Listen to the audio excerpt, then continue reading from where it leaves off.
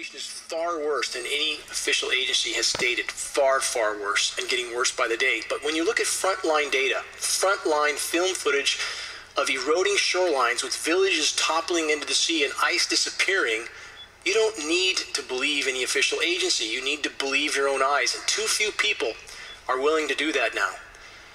More on that later in this broadcast, but they have disconnected their sense of reason and logic and even their sense of vision to believe the official narrative or their own ideology.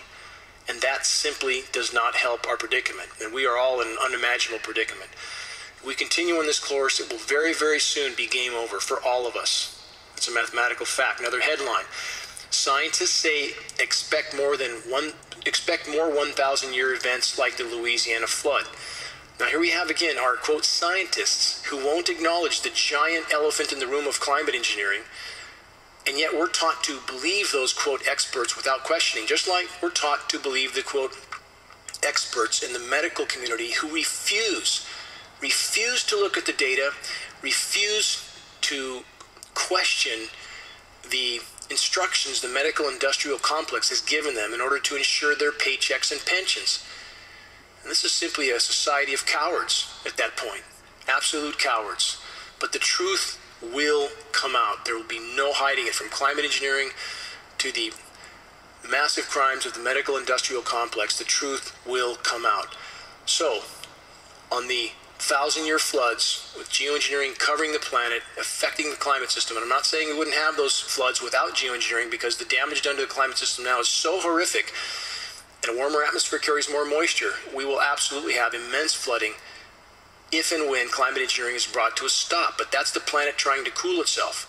Hurricanes are still being suppressed in the Atlantic Basin. Does anybody wonder why nothing spins up in the Gulf of Mexico in spite of unimaginably hot temperatures? Louisiana was used for a moisture pump, by the way, to try to help cool some of the eastern and central U.S. So that moisture was allowed to be pumped into the atmosphere, pushed north, and ice nucleated to try to cool down some of the areas that are still superheating. So Louisiana, in many senses, was a climate sacrifice zone that just occurred. And you can separate nothing from climate engineering at this point, nothing, because the whole system is tainted.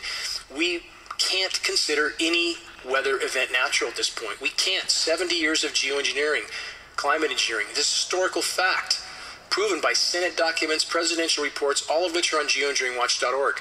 For those who care, look, because your future and your children's future depends on us exposing and stopping climate engineering, and a lot of other issues that need to be addressed after that. But climate engineering must be our first and top priority.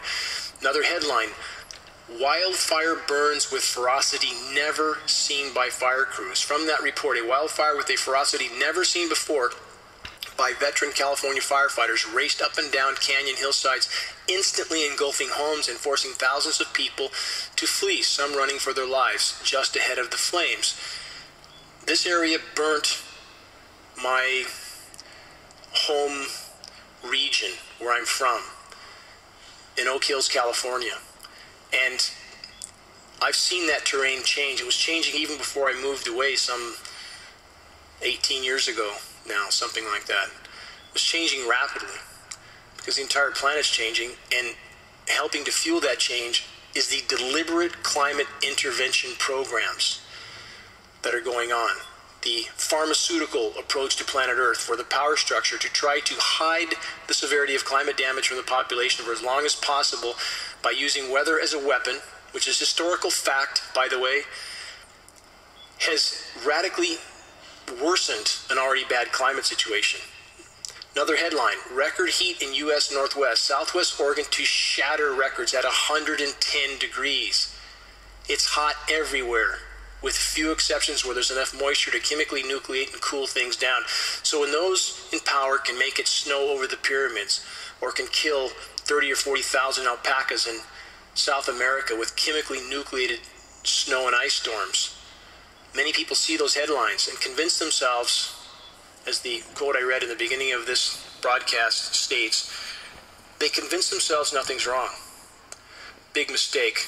Look at the facts. Another headline, China endures worst heat wave in 140 years. It's from USA Today, by the way. And that heat wave is still enduring. It's been enduring for several weeks. No end in sight.